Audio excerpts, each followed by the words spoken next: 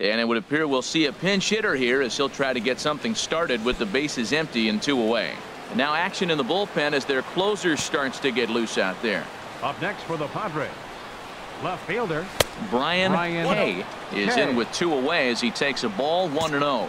And you see that average below the dreaded Mendoza line.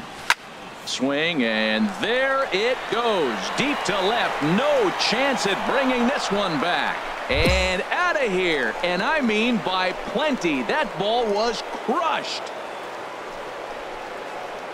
A solo shot here to left. Home run number 5 on the year. And the Padres are on the board. It's now 2-1.